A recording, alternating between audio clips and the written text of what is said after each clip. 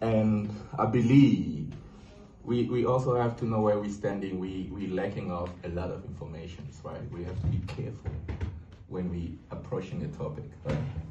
So I believe as well, all this structure that's created to border, it has its reason and it has served its purpose or is still serving its purpose.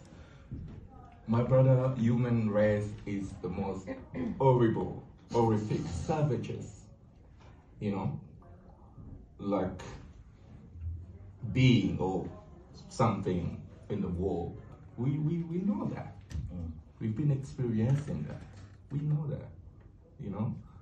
Let the structure be, because if the structure falls apart, hey, it might be worse than what we experiencing at the moment. That my belief from what I've seen.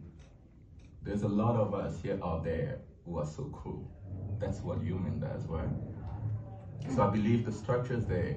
What do we then do to, because all of that's the image of rose as a flower comes in my head right now, because in rose we have like all these different colors, and then there's also thorns, you know. So it's kind of like for me a good example of, you know, of everything, like the whole